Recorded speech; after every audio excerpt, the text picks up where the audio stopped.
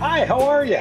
Welcome back to Pod Bless, Texas. My name is Kendall Scudder here at the Pod Bless, Texas World Headquarters in East Dallas. It's good to be back, Pod Bless, Texas fam. It's good to be back. We didn't mean to be gone that long. Sorry about that. um, I'm going to explain to you what all happened and what's been going on in the last year and a half that we've been gone. We recorded this show weekly for 4 years and had a bit of a snafu last year that there are a couple, I guess, a year and a half ago now that really slowed us down. But I'll keep you up to speed on that. We have a really great guest today that you're going to love. It's a super surprise, and so I'll let you know when I'm done with my splaining. Look, okay, here's what happened. So our last episode that we did was with Senator Al Franken, right? This was in the fall of 21. And we had talked on the show a lot about the redistricting maps coming down the pipeline. And sure enough, they dropped redistricting maps and put an open Democratic seat in my neighborhood. And so I had to take a hiatus and quickly pull a campaign together to run. And spoiler, lost. I guess I'm still a lovable loser. I was beat by a handful of votes by John Bryant, who is an awesome rep for East Dallas, and we're lucky to have him. Um, and then while I was doing that, Lillian Salerno, our co-host, started applying for positions in the Biden administration, and so we had to kind of go radio silent and couldn't really talk much about it. And since then, Lillian has been appointed to the Biden administration. She's the Texas State Director for the United States Department of Agriculture Rural Development. And I was elected as one of the vice chairs of the Texas Democratic Party at our convention last July. And so it has been a bit of a whirlwind.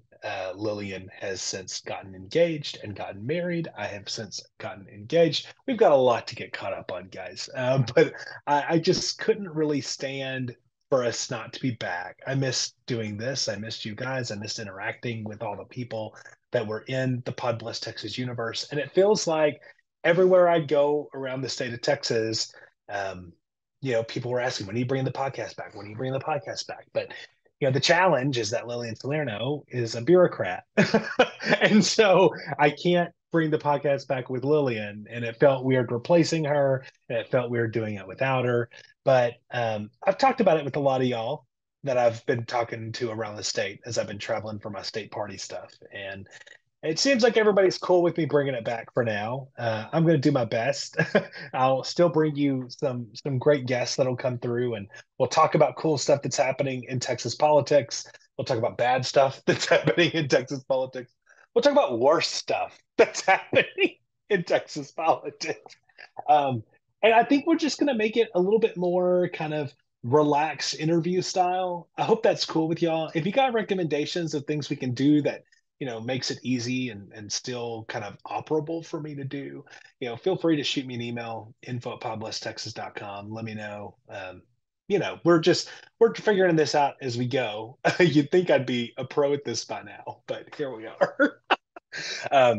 But yeah, so we're back now, and I want to bring in our first guest. Our guests are going to be here for the whole episode now, and so our next guest is a huge get. You're going to be really excited to hear who she is.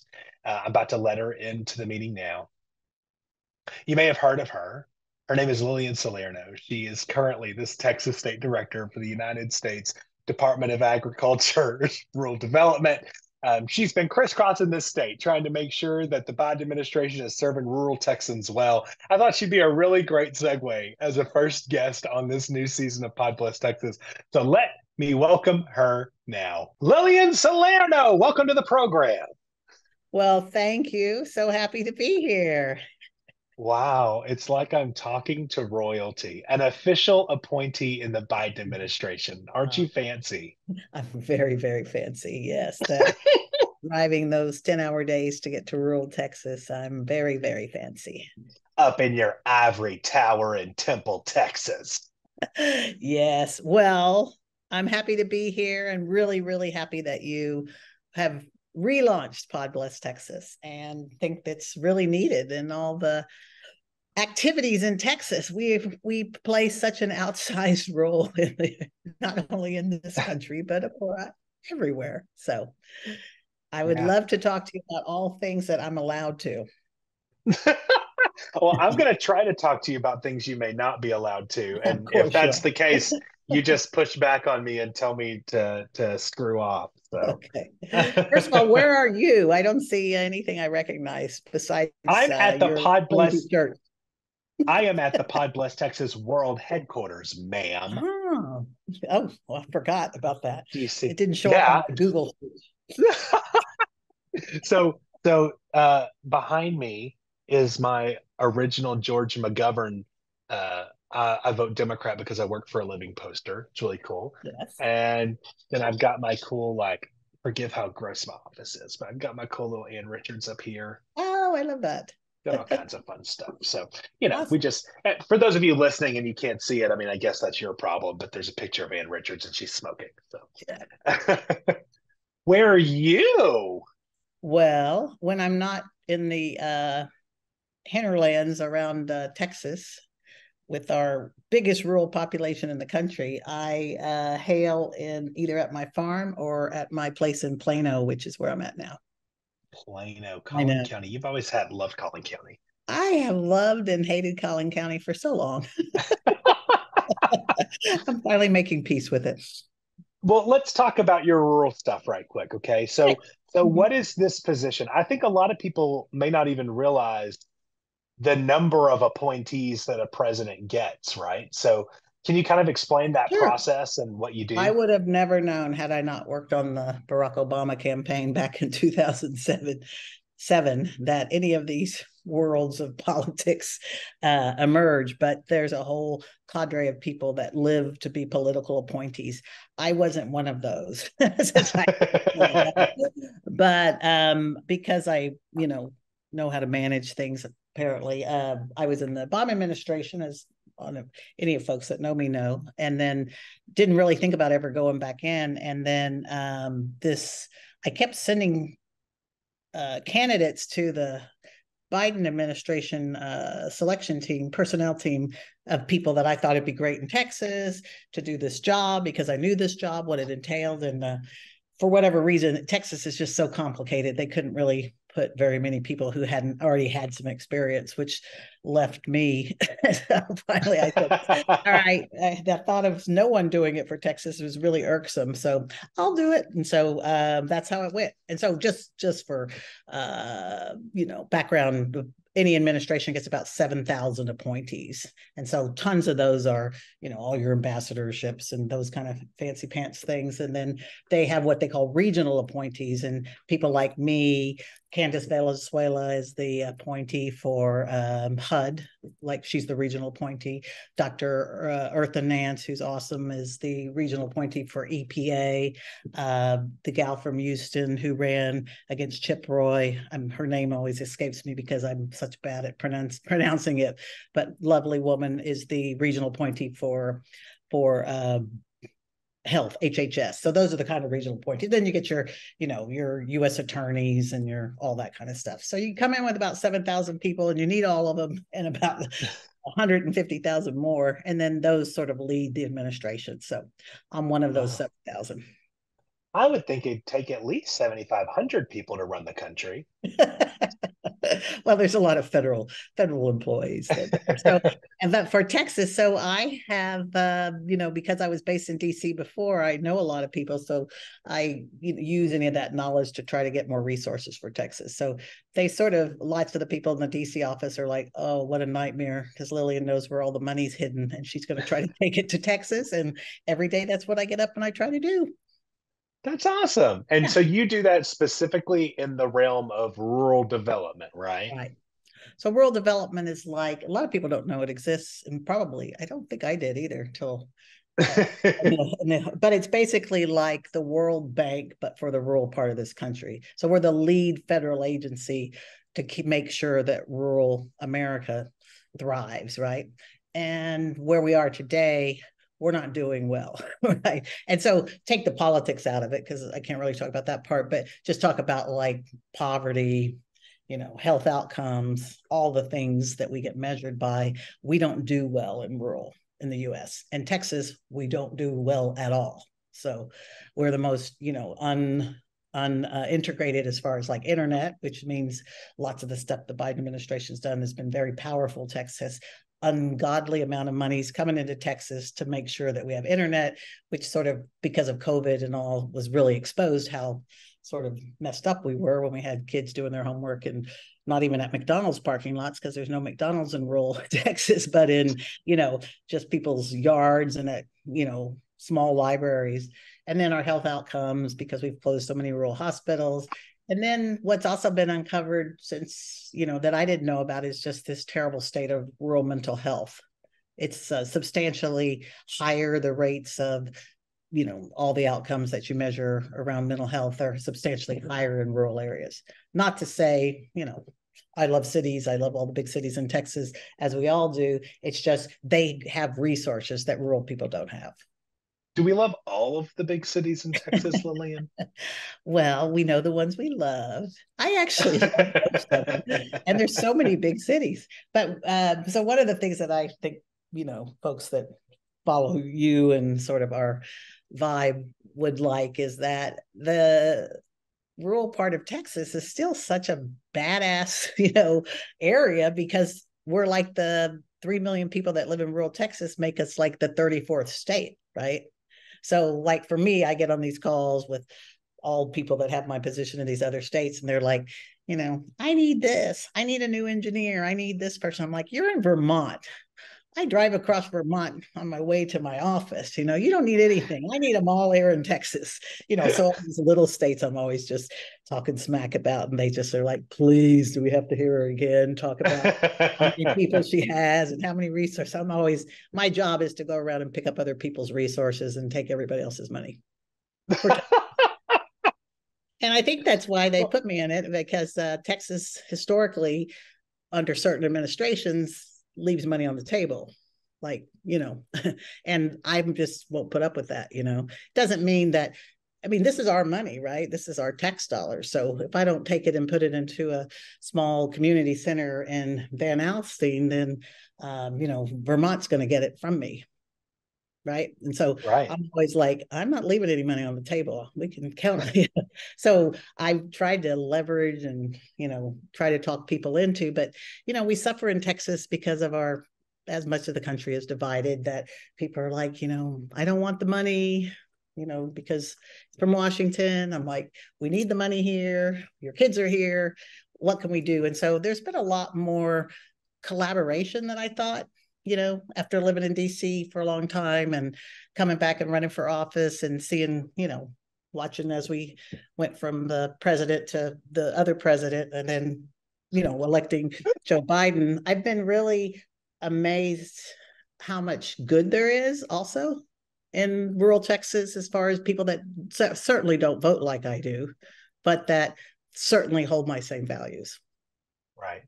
So we can't talk about the politics of it, but I think what a lot of people would ask about is, sure, taking care of rural Texas is important.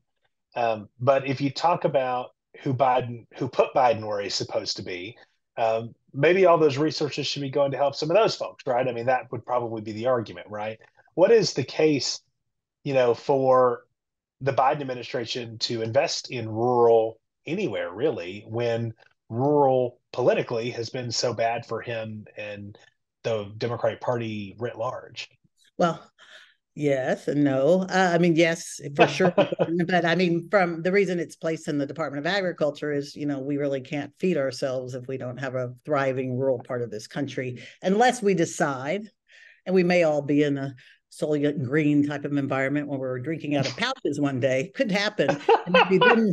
And maybe then we'll write off rural. But for right now, the Congress and the administration are betting on that it's a really good idea to have some natural space in this country, to have forests, to have rivers, to have places where we can grow food, where we can, consume some of our carbon output. And that's what I've been completely just overwhelmed by, how much the Biden administration, never in a million years from my background, even after working for Obama for 6 years, did I ever think we'd see the kind of money flowing for conservation and climate. This is a really big stuff. And for Texas, for us to like poo-poo it and say, yeah, that's invented in Washington, I'm not going to take that money. It's just, we just can't have that. And in fact, we're not doing that in Texas. That's where I'm saying that I was surprised. It doesn't make the news that much, but there is tons of collaboration. I'm not giving any, shout outs to anyone on either side, but I'm saying adults in the room seem to be recognizing this point in history where this is the most significant climate legislation ever, the Inflation Reduction. Well, and I think that ties in with, another thing that I wanted to ask you about today. And it's just, as we all know, and we have talked about regularly on this podcast, I hate talking about the weather, but here we are in sweltering heat in the state of Texas, right? A lot of people attributing that to, changes in global temperatures. I imagine that with all of those funds that have come down through ARPA, to try to make sure that, we're incorporating some climate work within pandemic recovery. What of that has come to Texas, and what are we seeing here kind of as a response to this, hellscape? Well, a lot of it. I mean, so you had the American Rescue Plan, which is the pandemic money. And then you had the bipartisan infrastructure law, which is some of that's climate. But the most important piece for as far as climate is the Inflation Reduction Act, which is really a climate bill, which is basically billions and billions of dollars throughout the country to go to making sure we conserve land, making sure if you're willing to conserve land and you're not going to put cattle on or something, that we can buy whatever you were going to make for those next 5 years, so that we can gain some emission, because agriculture is such a big part of the climate problem, right? It's a huge percentage. I can't remember. I should know that, but it's a huge percentage. And so we're trying to make sure wherever we put money that we receive some results, which means, maybe we're not going to do certain kind of techniques in farming that we've been doing, and we're going to conserve land. Even on my little farm, I'm no longer having cattle. I'm just putting pollinators because it's the right thing to do for right now. Doesn't mean I don't eat beef or anything like that. It's just like right now we all need to put pollinators. We need to do anything we can. I mean, we're in, this is not DEFCON 1. We're in some kind of DEFCON. I can't remember. I think there's 5, right? I think there's 5. I think there's 5.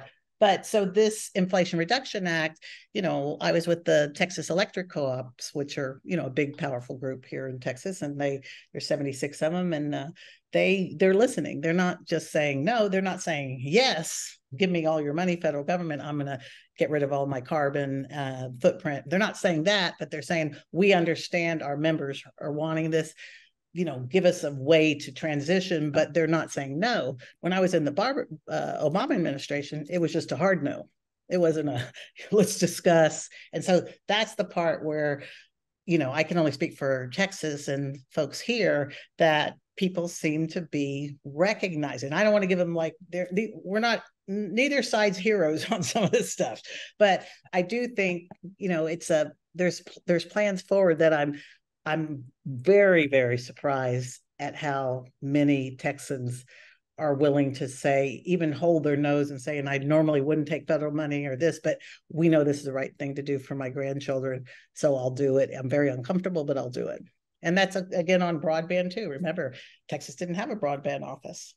We didn't have a broadband office in this state. And now we're getting well over $4 billion. We have 6 different agencies putting money into Texas on broadband. And, the governor put a broadband office together, and everybody's doing everything they can. It's not perfect, none of it, but at least there's money streaming in, so that places like where you grew up in East Texas, which is one of the most disconnected places for internet, that they're gonna work it out. You're gonna have high-speed internet everywhere in East Texas eventually. Believe it or not. One day. One day. But we couldn't even say one day before the pandemic. We couldn't say one day. We couldn't say 30 years from now. There's a track forward. Technology is going to probably come in and help us some, but big companies don't want to go and build out that last mile in a place like Texas because there's no revenue. Of course, the government has to come in. Yeah. So that's the kind of things where, you see some bad behavior, obviously. I mean, you see bad behavior on our side too, right? But you see bad behavior. But I do think there seems to be some recognition that we can't keep just saying no all the time to climate stuff. I think there's a very big recognition. And whether that's not started in rural, but they seem to be recognizing that they're part of the solution also. The most That's important part interesting. of people in rural, so for me, just because I'm a people person, are the people. And there's just this great spirit and intellect that comes out of rural that I think defines Texas. And people like that grow up in rural and you see them go and they do well. It seems like we don't want to give that up. And so I try to fight hard for sort of the economic development part. So I'm having the time of my life when I'm in that space and I'm talking to city managers or police chiefs or county judges. I'm just like loving all of that part. I don't like when I get back to the office, then I got to negotiate with Washington about how to get through the regs to make sure we can get these guys money for the rural hospital or some of that, all that administrative part. But that's what I hated about being a lawyer too. So it's more me than the system, but I do love that part. And I really, really love the people part. Did you, in your new role, do you have to like follow the legislature a lot, or do you just strictly stay with national? Yeah, I do a little bit. I'm so dumb on Texas politics now. Like I didn't realize how much I was pretty much just somebody who followed federal legislation until I took this role. And I was like, the only way I really followed Texas legislature is through the podcast, right? When you and that was just us talking how bad everything was. I mean, Well, but then, so I, they've got to, we handle water, all rural water. We have a huge portfolio for that. So, we've got a constitutional amendment on $1 billion for rural water that unfortunately Texans don't like to pass constitutional amendments. And that's one they should vote for. Either side would tell you that, but that probably, I don't know if that'll happen. But so I have to follow it at that level. But I haven't spent as much time when, like, I was at a event in Beaumont and the speaker was there. And he doesn't know me and I don't know him other than I know who he is. And so I'm there with him and we're in a public thing, and it's just everybody's excited because we now have a really large long haul driver training center in Beaumont, which is a big deal because they're really short. So it was a very nice event, and we're all happy as feds that we gave money. And then I forgot about the speaker being there, and that's where it was from. And I'm like, he's here. What, am I, an idiot? well, then I have some very exciting news for you. Oh no, you're going to run for speaker? They impeached Kim Paxton. Did you know this? I did know that. I did know that. Okay. As someone from Collin County, of course I know. Oh yeah, you're right in the thick of Paxton country, aren't you? Yes, he appears on my ballot frequently. Well, his trial will be happening. It was supposed to be at the end of August. Looks like it was scheduled for the beginning of September. Um, and I mean, he's not going quietly into that good night. He's kind of kicking and screaming. Um, thoughts on the Paxton impeachment? Are you allowed to give thoughts on that? Probably not. Yeah, there seems to be, like, everywhere I go, people ask, like, what do you mean you're impeaching? I mean, because it's the law enforcement role of the state. You're attorney general and you're impeaching. It's like, come on, Texas. Like, when I'm talking to my DC friends or others, they're just like, only in Texas. Like, really? Really? Like, so it's more like that, and me going, it's a long story unless you have lived in Texas and have followed the indictments and politics. But because I've done Democratic politics, of course we know his history. But it looks like it's like getting your popcorn and watching, because it's just going to be, it's almost like a Wild West story, really. Yeah. I don't have I've any got to, I've got to, prediction on is it good? I mean, I have no idea if the number of odds makers are saying he's gonna go down. I can't imagine it happening, but I can't imagine him being impeached, just like intellectually knowing what I know about Texas, but I don't know. I'm glad we did this trial run on the podcast, Lillian, because it's reminding me that in the future, I've got to book people who can actually talk about politics. So, Well, good. I'll never appear again, and maybe I won't have the job when you call next time. I don't know. But no, I, I think it's anybody's guess on whether or not this one's going to stick. I mean, it's very obvious that if Republicans are doing the right thing, it'll stick. And they even, I mean, two-thirds, three-quarters of their caucus voted to impeach him in the House. And yet it's still some liberal witch hunt, which is just beyond me. one thing But I I feel mean, the Texas politics piece that I read of recent, not following, I mean, I read the Texas Tribune. I've been a member since it started. I love the Texas Tribune. They're not one of your competitors today, are they? I'm not a journalist, Lillian. I know that might surprise you, but I am just a Oh, political hack. okay, so you haven't changed jobs. But I thought the Texas piece that interviewed John Bryant was probably the everything that I know about Texas politics. That's how I felt about it for a very long time. Since you I know, since I worked for when I worked for Bill White in 2010, when I came and tried to help Canada, when I ran myself, when I everything that said about not wielding power. When I read it, I was just like, whoever wrote that, I should call that guy. That was for me, that was a snapshot, and that's what it's felt like to me in Texas for a very long time. I'll put that article in the show notes. Yeah, I mean, the article you're referring to is an article by Texas Monthly where Representative John Bryant, the guy who beat me in the 22 primary, And was my um, congressman when I was a child. yeah, first elected in 1974, John Bryant. But I mean, just it was a wild. We'll talk I about that wasn't one born yet. I day. don't know what I'm saying. Yeah, right. but but he gave an interview to the Texas Monthly where he really skewered establishment Democrats. Frankly, he said what we have been saying on our podcast for a very long time. And I would argue that it is probably the most important interview in Democratic politics in Texas of the decade, at least. Yeah. I mean, I mean, I guess other people could think. I just never read was that being so honest about our problem, and we can't change the problem without diagnosing the problem. yeah, I mean, that was just, after John beat me in that primary, I was not happy. and It's really bad well, when you lose.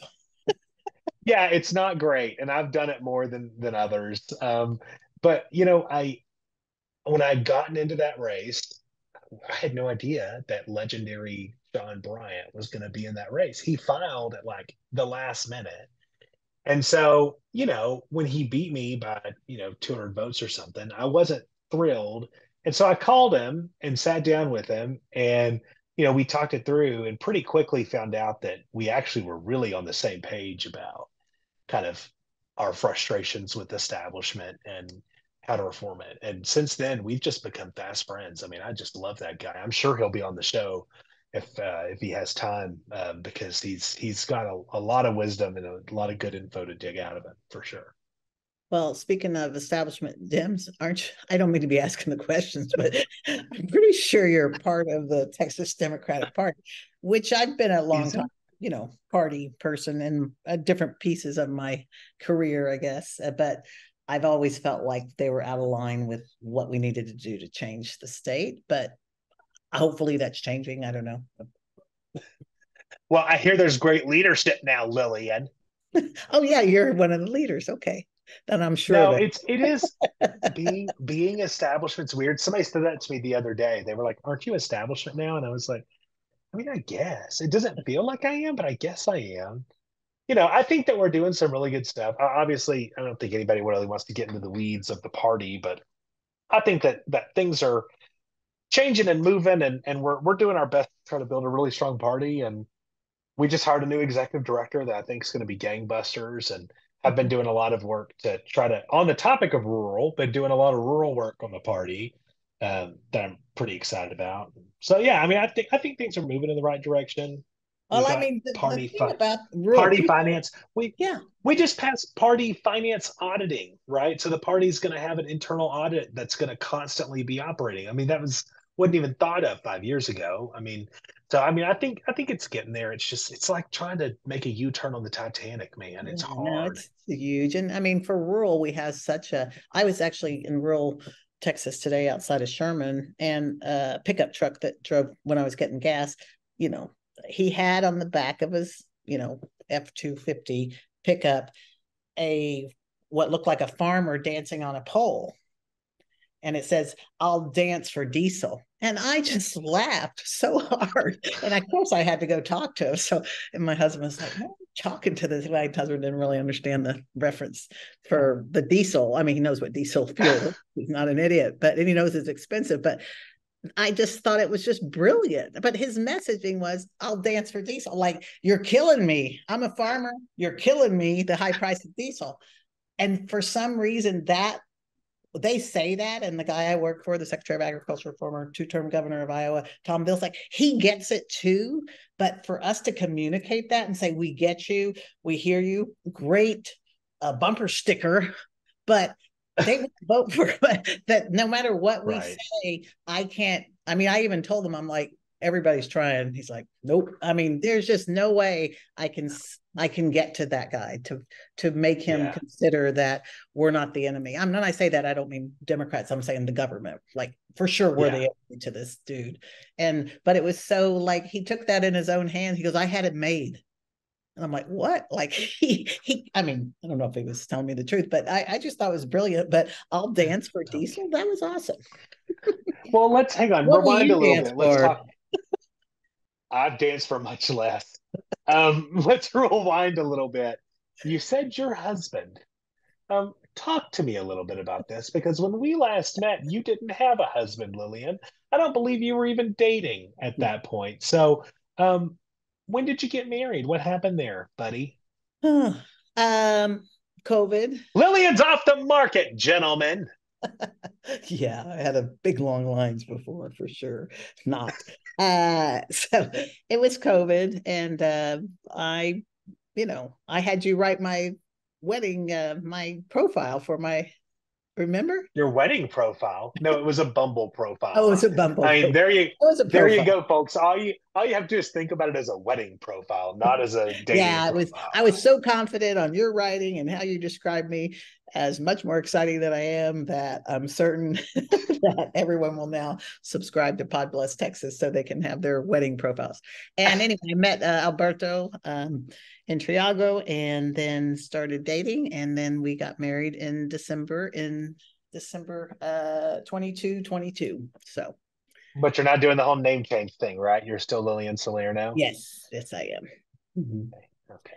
No Why should I hyphens. be changing my name for some reason? I don't know. No, I knew that was going to be a question that people want to know the details.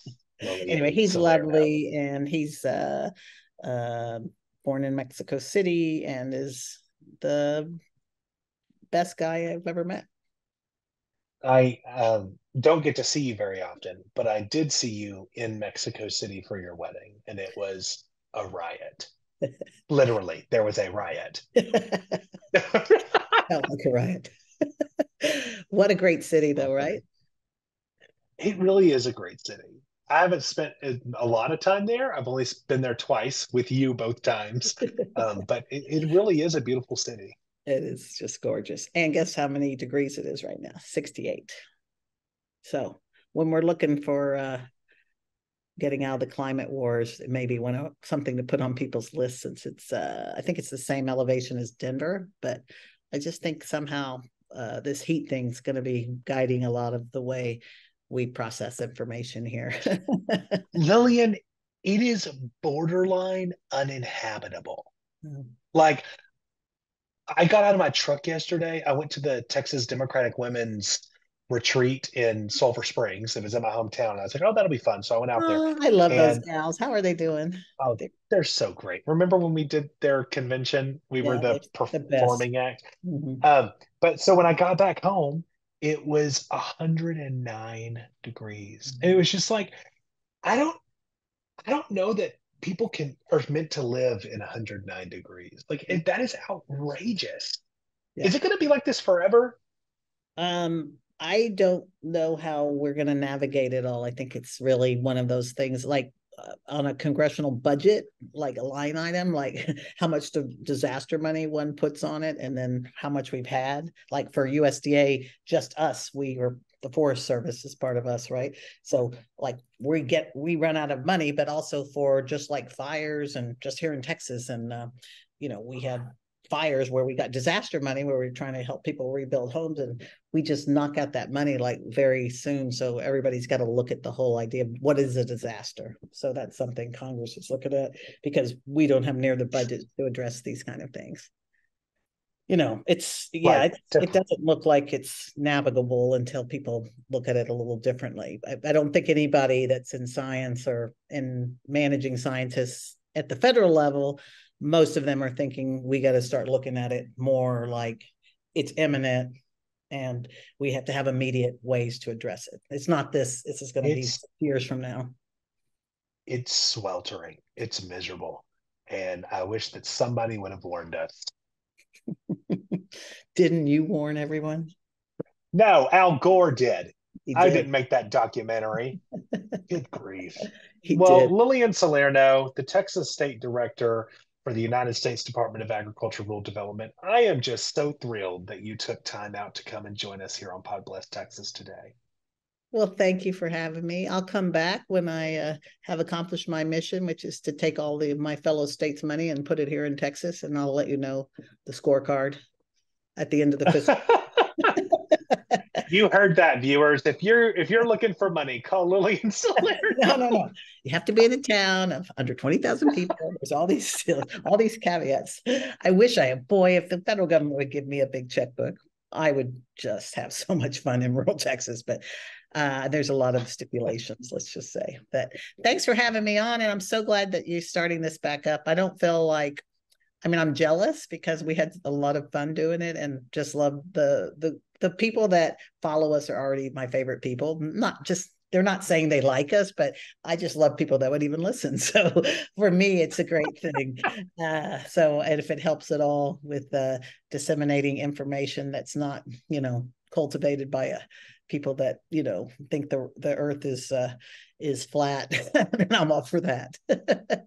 Well, it's going to be weird doing it without you, and like my vibe's already a little different. I'm trying to figure out how to kind of get through that and keep that magic. It's not going to be the same without you, Lil. It's just not. But we're going to try.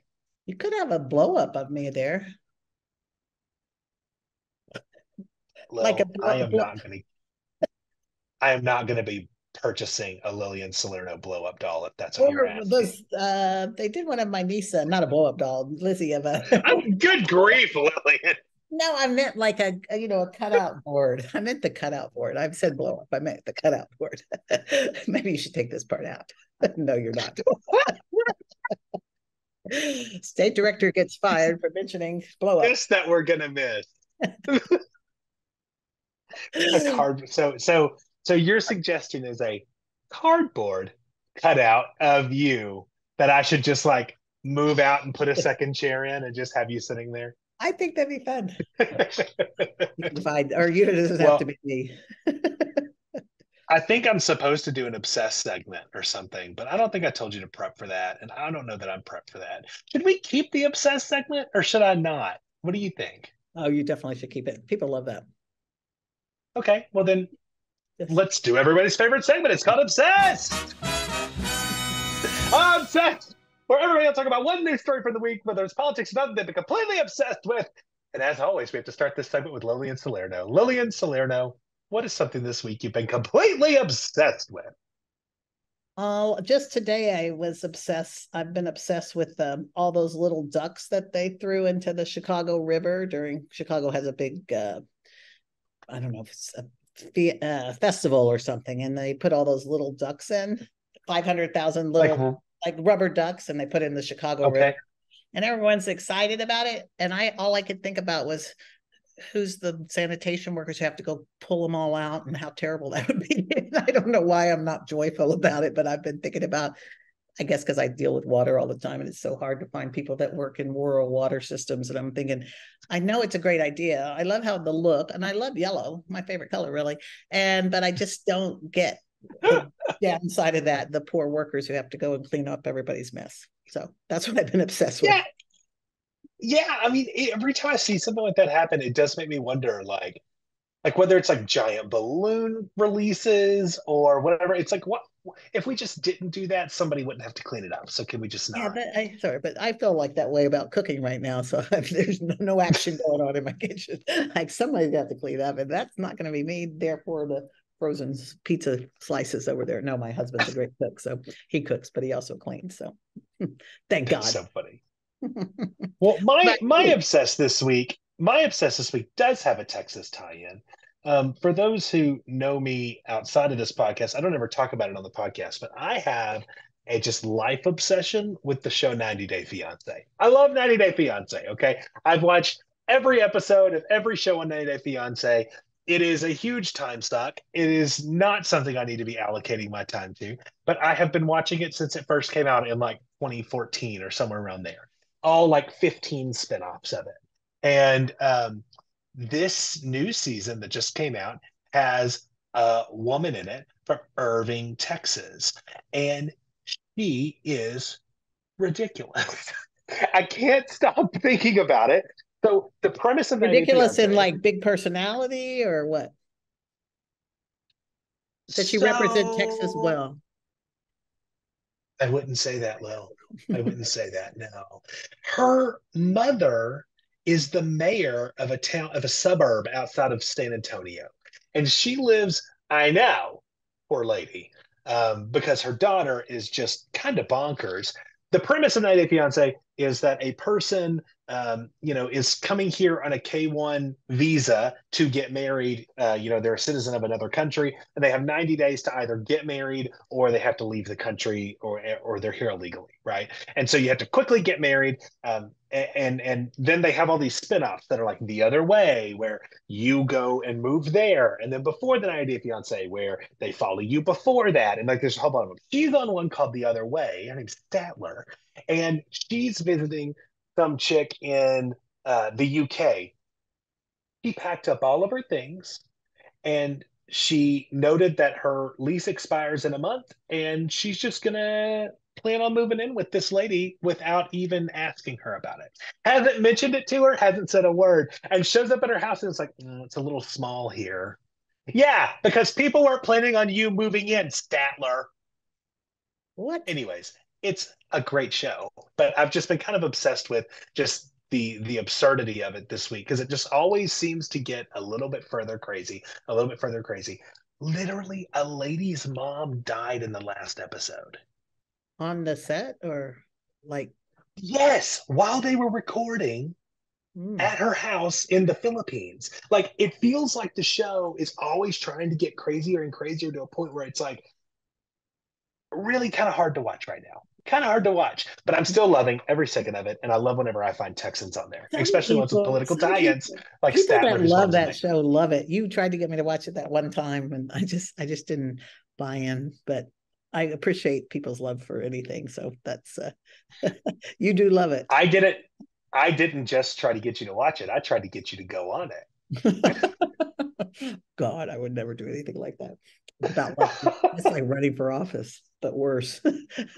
Right. Anyways, that's what I've just 90 Day Fiance's new season that's come out and their Texas tie-in is what I've been completely obsessed with this week. And that was Obsessed. Great. Well, Lillian Salerno, again, great to have you here. You too. Great seeing you. And thank you for having me on. If people wanted to follow you or the work that United States Department of Agriculture, Rural Development, and the state of Texas is doing, where could they go to do that? Nope. Again, not doing social media. I've just had a really good last 4 or 5 years without social media, and I'm going to continue that. But you can follow USDA.gov. And when I'm not with the administration, I may consider doing social media again. By that time, maybe it won't be an X, maybe it'll be a 1, maybe it'll be a 2.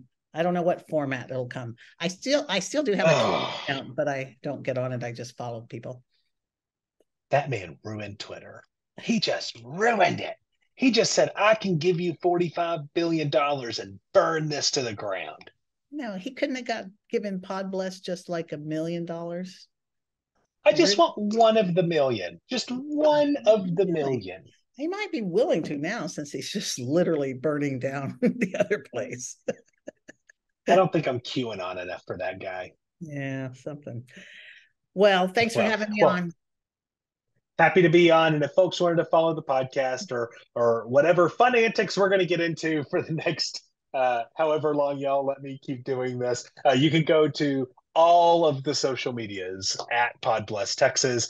And we'd love to have you there. You can follow me at Kendall Scudder. So thanks for coming, Lil. And I'm going to miss you. And if you ever want to pop in and do this, or if you quit or get fired or something, you're always welcome back. Thanks for knowing I got a seat over there.